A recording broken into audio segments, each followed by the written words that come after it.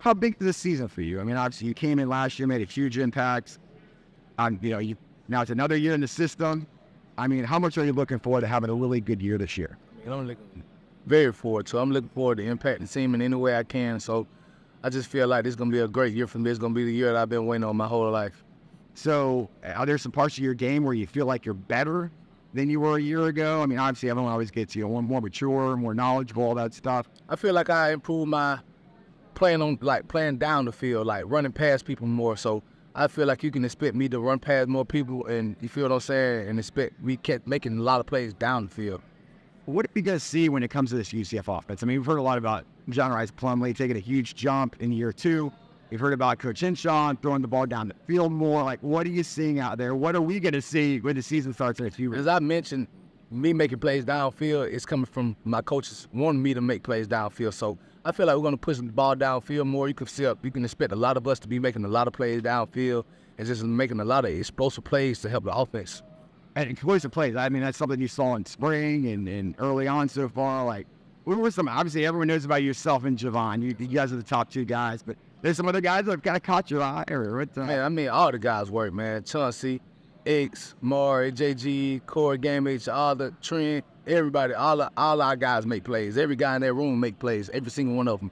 From the walk-ons to the scholarship guys, every guy in that room deserves a scholarship in my eyes, and every guy in that room make plays. And we're just such a close group, and we just focus ourselves on going out there and make plays. We're the playmakers of the team. You feel what I'm saying? We make the offense go. So I feel like everybody in that room make plays. Tell me more about Corey Gamage. He was at Marshall last year. I think he was their #1 receiver. What kind of talent is he? What kind of role do you think he's going to play on? I feel like he's a big target. You feel what I'm saying? Yeah. He got strong hands.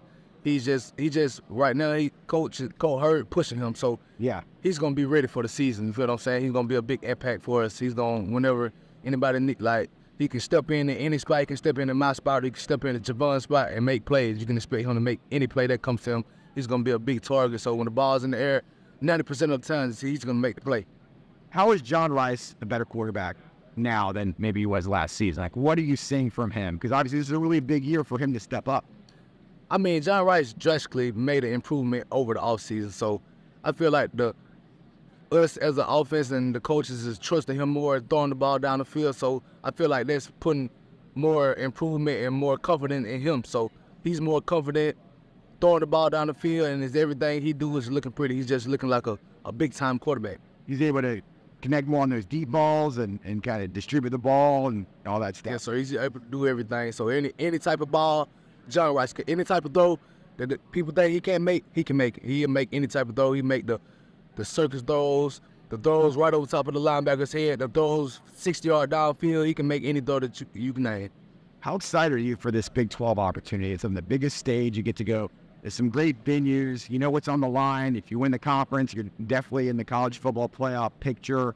How excited are you for that opportunity? I mean, I'm very excited. No matter what conference I'm in, I'm going in the season excited. I'm ready for game 1, to be honest. I'm ready for game 1.